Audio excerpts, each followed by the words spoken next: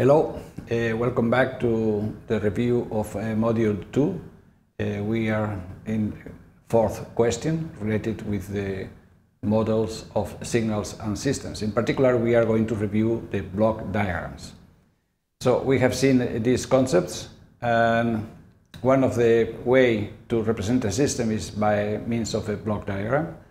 So given the system model represented by this block diagram, probably you remember that there are some operations, subsystems in series, subsystems in parallel, subsystems in a loop.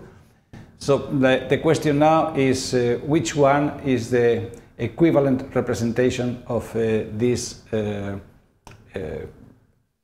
complex, well, it's not very complex, but this more elaborated circuit. The first one, the second, the third, the one.